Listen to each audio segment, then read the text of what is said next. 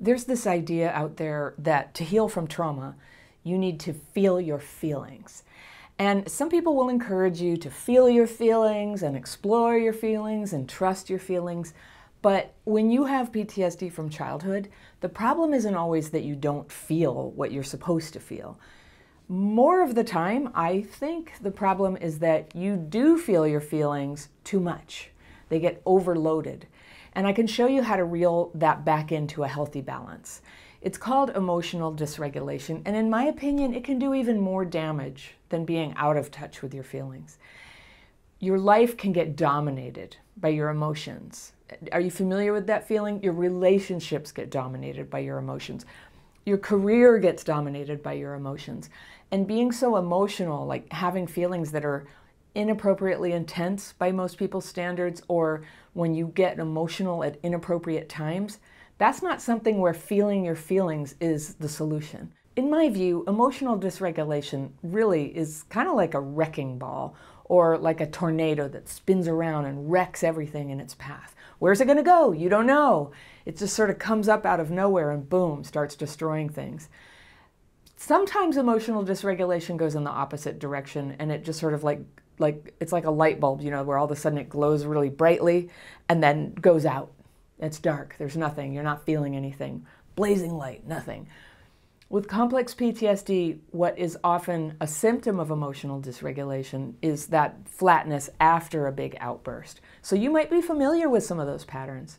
Feelings go out of control. They're coming out in bursts, they're out of proportion to what's going on, or at an inappropriate time, like crying at work or having an angry outburst at your internet provider when you're on a customer service call.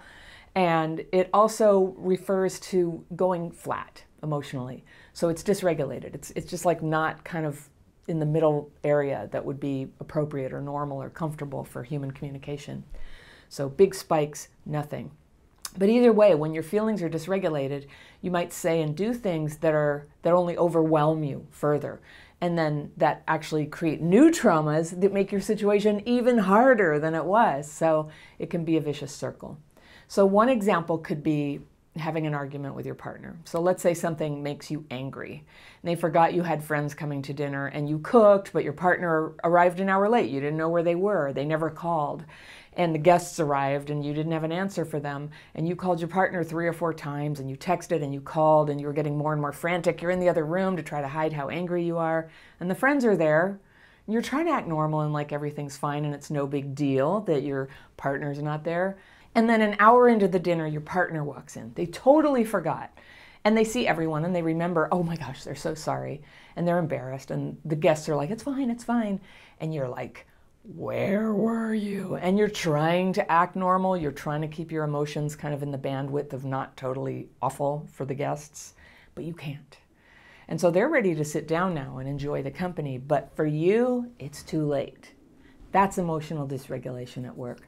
Because old feelings of being ignored and abandoned are just exploding up out of the past. It is an offense that your partner forgot. That's not cool. But the intensity that's coming out of you has more to do with the past. You know it because it's like filling up your chest. It's in your gut. It's in your head. You might start getting a headache. And the guests are there. So don't you hate that? Getting emotionally dysregulated in front of company. It's your reaction to the situation that's now ruining the evening. Has this happened to you? In the moment, it feels like these huge emotions are the only feelings a person could have. And now, later, you're going to have the insight that your reaction was actually too much, that you became the problem person of the evening. But when it's happening, it just feels real. It feels necessary to be that angry, right? It's moments like this when maybe you've said things you didn't mean because now you're not just dealing with disappointment and hurt, but you're believing that nothing's any good. Because you know what's driving you at that point? Shame. Just the old shame of like, that old well of anger and emotion came up and kind of blasted out. There's like this point where, it's feeling really real and you get so mad and then it blasts out of you. And that often sort of triggers you to start recovering and coming back to reality from like, wait, it's not really that bad. So then the shame comes in and you feel worse. Then you might feel a need to check out. You go flat, you can't apologize, everything. Well, this is how friendships fall apart. This kind of thing is how it falls apart. And it's not your fault you got this way. This is a really common and normal response to having grown up with trauma. But of course, we all want to work on it and learn to handle it even better. Even if your partner is used to this kind of behavior and they stick around, this kind of conflict that doesn't feel realistic, that feels overblown, it'll gradually drain away love and trust and close off connection that otherwise would be getting deeper and getting sweeter over time. So that's another way relationships get destroyed. So this is what I mean when I sort of give the side eye to the idea that what we all need is just to feel our feelings, or you just need to grieve, or you just need to get in touch with your anger. Like, that's not always the best advice for everybody. It's not always what's needed. For some people with CPTSD, what's needed is to self-regulate and get more control over emotions, and to have some tools in your tool belt to know how to do that on the spot, even before you really know what's going on with you, even before you've been able to process or talk through what happened. Just when you realize, like, uh-oh, I'm going over the top, how do you pull yourself back?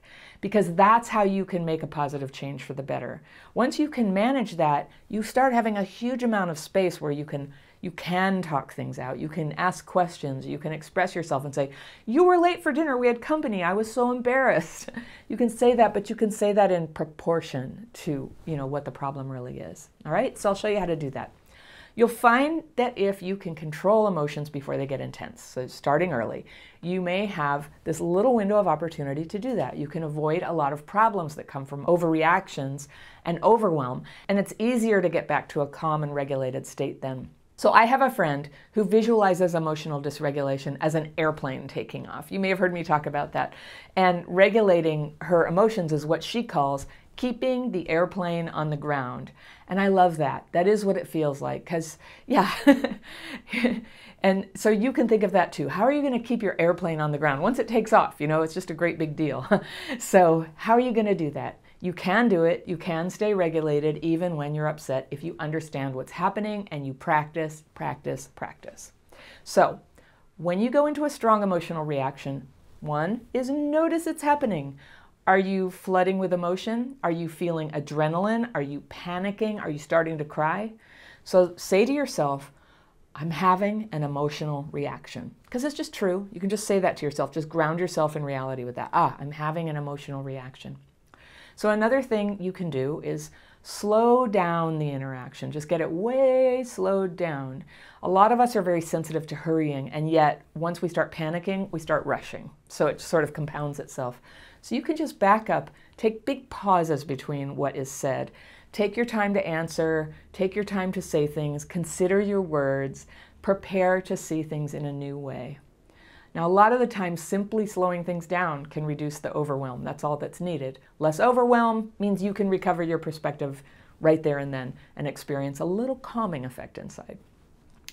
If you're about to cry and you don't want to cry because you're at work or you're giving a speech or you don't want to be vulnerable in a particular situation, here's a great trick. Imagine that on your stomach, like right below your belly button, that you have a knob, all right? And the knob goes all the way up to 10 or 11 if you like Spinal Tap. If you have emotional dysregulation, it definitely goes to at least 11, all right? So now imagine that the tears are coming because you accidentally left the knob at about 8. So now just in your mind, dial your belly knob just down to 2. Just bring it down to 2.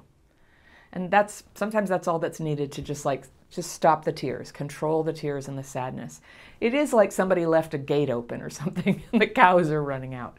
So you just shut the gate or bring it down to 2. You're not cutting off your emotions 100%, but just controlling the opening there. All right, if it's anger that's happening, use what used to be called restraint of pen and tongue. That's a really nice phrase. I use it all the time. It's so helpful to me. And it means don't say anything or write anything, including emails, texts, letters. Don't do it when you're angry. What happens is this venting will escalate your emotional overwhelm, and your thinking gets distorted, and you might say things you don't actually believe and that you'll regret. And of course, if you've ever had a conflict over text, it never goes well. There's no way to communicate the tenderness or the caring or the listening. It just sounds like somebody snapping, no matter how you handle it. So don't do that. When you're angry, don't write. Instead, because it's important to express yourself, promise yourself that you'll express yourself just a little later when you're calm. You can find a gentle, polite way to postpone any more conversation. You can just say, I really want to have this conversation. It's important to me. I definitely don't want to, get all intense on you. Could I just have 15 minutes so I can, just bring my emotions together? You don't even have to say that if you're at work. You can just say, you know what, I have this other call. I need to go do that. Can I come back and have this conversation with you in 15 minutes? So whether you choose to tell anybody that you're taking time out to emotionally re-regulate or not, people will generally accept that you can continue the conversation later. And whether they realize what was about to happen or not, it's good for everybody for you to show up kind of regulated for all your conversations. It's good for you, it's good for them. If it feels urgent for you to express yourself, that is often a cue that you need to take double time pausing and getting re-regulated. The sense of urgency is not always reliable with CPTSD. It's basically your old emergency response kicking in over stuff that's just about communication or saying how you feel. So when it really is an emergency, if you need to pull somebody out of a rushing river, or you're in an abusive situation and you need to get out the door, of course urgency is appropriate. But if it's just about communicating something or trying to talk something through, if you feel urgency, it's very likely going to only benefit if you pause for 30 minutes or an hour or tomorrow. There's very little that has to be solved in any given day that's important. So if you can come back regulated in more time, that's really good. Don't underestimate the damage you can do when you try to solve problems when you're dysregulated. It's kind of like driving drunk, okay? All right, another thing you can do some emergency writing. And I'm talking about the daily practice way of writing that I teach. I have a free course. I always link it on the free tools page of my website. The free tools page of my website is always linked down in the description section below. But it's called the daily practice, and I teach a specific technique where you can get your fearful and resentful thoughts on paper, kind of ask for them to be removed, rest your mind. Give it a try. So many of us have experienced life-changing healing from being able to put our emotions on paper before just kind of throwing them at another person. It often feels, especially if you were neglected as a kid, that what you really, really need is to tell somebody how much they hurt you, because there's this fantasy that if you tell them, then they'll be like, oh, I'm so sorry, I'll come in and I'll care for you and I'll help you feel better. But in adult life, that's usually not how people respond when we come at them in anger. They don't respond like trying to help us. And if they do, it's probably not coming from a healthy place. But also, it's not realistic that other people can, even if they want to, that they can re-regulate your nervous system. It is an inside job.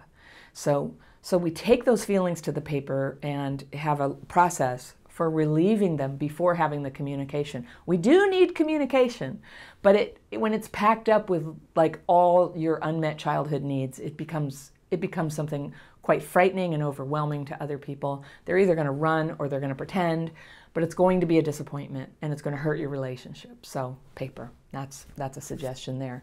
What I love about paper, you can do this just about anywhere. In the bathroom, you can do it in the dark of a movie theater, you can do it in the car when you're a passenger, not driving obviously. You can do it in bed in the middle of the night. You can do it at your desk while you're pretending to work. And employers, I'm an employer too. But here's the thing, I'm not saying that you should just fake work and steal time from your employer like that, but sometimes the most efficient way to get productive in your day is to take the overwhelming emotions and just get them out on paper so that you can return your focus back to the task at hand. That's a good thing to do. It's definitely better than having an emotional meltdown too.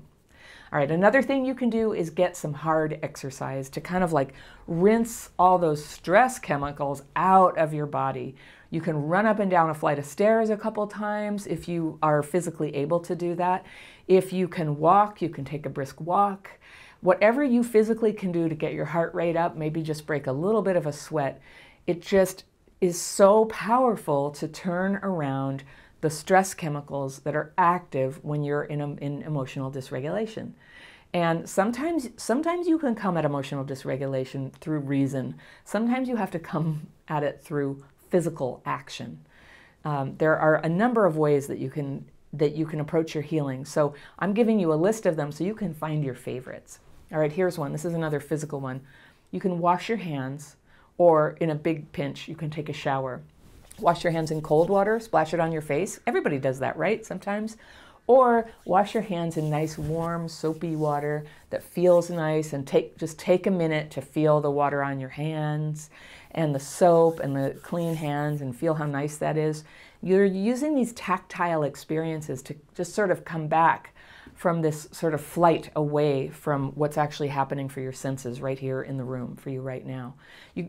This is called being in your body. And I don't actually believe that people leave their bodies, but that's a metaphor for what happens when our nervous system is starting to shut down, like quadrants of your brain are just going dim, and you're not able to process sensory input from where you are. And that's when you're often vulnerable to outbursts or saying things you don't mean. You want to be in touch with all of your feelings. You want to be in touch with cues. You want to be able to detect danger. Like if you're going up and shouting at somebody on the street, what if they're dangerous? What if they could physically harm you? You need to be tuned in, right? And so that's why physical regulation, neurological regulation goes hand in hand with emotional regulation. So we're learning to master re-regulation of both. It all comes down together, and you begin to be centered in a calm awareness. And you have nice ears to hear what's going on. You have eyes. You have a heart to feel what's going on. And imagine, like, if you could do that, that would change a lot, right? So emotional dysregulation feels to me, and I think a lot of people, a little bit like a trance, like you're hypnotized. You're a little bit out of touch with some things. You're deeply in touch with something else, a feeling. And what you need to develop is to have part of you that can sort of stand outside that situation and go, I see that I'm going into a trance-like dysregulation state. And that part of you that can see it's going on can kind of take you gently by the shoulders and say, hey, come on, Anna. Come on out, let's get out of this dysregulated state. Let's use some tools. Once you have that part of you that can sort of pull you back a little bit when you notice it's happening, you've just gotten on the path to serious change. That's how you do it. Self-awareness, just enough to pull back. Before you know what to do, before you've solved all your problems, you're just like, okay, this thing is happening. I know it doesn't go well when I, say things and try to solve problems like this. Let me take a beat. All right. If you like, you can talk with somebody who is trustworthy, they understand you, and who's not in that moment in a conflict with you. Very important. Someone else. Sometimes it helps to get an outside perspective. But I don't recommend trying to tell a long story. I don't recommend trying to vent, going into yet another hypnotic trance, and then he did this, and then he did that, and then, have you done that? I've done it. That's bad. That just takes me worse into emotional dysregulation. So the discussion, it doesn't usually work that well when you're already upset. But obviously, sometimes this can't be avoided, and somebody will try to help you and assist you to kind of emotionally calm it. The irony is that one of the hardest things for a person in emotional dysregulation to hear is, can you calm down? Ma'am, please calm down. It's like, whoo, it goes off again. So sometimes it's going to be you by yourself. So one way to check in with yourself when you're having one of those conversations is to ask yourself, is having this conversation making you more dysregulated? Are you feeling more upset? Are you maybe talking faster and faster, louder and louder? Are you talking on top of people? These are signs that you're actually going into dysregulation. So if you can have that part of you stand outside and go, oops, I'm getting more dysregulated. You just find a polite way to say, okay, well, thanks for your help. Now get yourself to a private space with your pen and pencil or your tools, your physical tools, to start bringing yourself back before you begin talking again. Talking is sometimes the gateway drug to more dysregulation, just saying. Sometimes it's useful, sometimes it's not. We need to learn the difference, because when we're dysregulated, the person we're getting all dysregulated on will often also dysregulate, and two dysregulated people will often escalate quite badly. You've probably been there. Everything that needs to be said can and should be said, but not necessarily in that moment. If you possibly can, wait until you're regulated, calm, more lucid, able to feel the range of feelings you have about someone, and not just the angry part, not frantically trying to get them to understand something. These steps, by the way, don't just help you regulate emotionally, but they help you re-regulate your brain and in your body, your heart rate, your breathing, your thinking, your coordination of your feet and hands, your ability to focus. So I have a quiz you can take if you want to check some of the symptoms of dysregulation. If you're hearing this and you're like, wait, that happens to me. I got a list of them and you can check them off on this list. That is in my free tools page too that I mentioned on my website, free tools. The link to the free tools page is down below in the description section. When you're re-regulating your emotions and the intense thoughts keep just fluttering in, just keep reminding yourself to hold the thought and instead focus on next steps, positive actions, positive words. This isn't positive thinking, it's not toxic positivity. This is just redirecting your thoughts when they're sort of going whack to a clearer mental space, because that's part of you too. You have clarity in there. You have a place in there that has less emotional charge, where you can anchor yourself. You can remind yourself that's your home. That's where you go when things get crazy, is into this home inside. You're not suppressing your feelings. You're just postponing expressing your feelings until you're a little more regulated. And contrary to popular belief, by the way, you don't have to talk things out to get regulated. Talking about your feelings, it's important, but there's a time and a place, and sometimes that best time and place is later, when it will be helpful and constructive, and when it will help you have and keep and strengthen relationships with people you love, people you treasure, even though it doesn't feel like that when you're emotionally dysregulated. So when this happens, just keep reminding yourself by silently telling yourself, I'm feeling dysregulated. And then use your tools. Stop venting. Remind yourself that you don't need to express yourself and clear the air right then. Your words will be there. Your feelings will be there waiting for you when you're calmer. You will have access to yourself. You'll be no longer dysregulated. And then when you express yourself, you can do it elegantly and with fairness and love. It'll feel great to keep your relationship gentle like this and to get past the shame of overreactions. And then you can enjoy the way that your connections with other people, rather than getting ruined, begin to get nicer, deeper, stronger over time. If you want to learn more about dysregulation, and in particular the whole nervous system kind and what that feels like, I've got this video lined up for you right here, and I will see you very soon.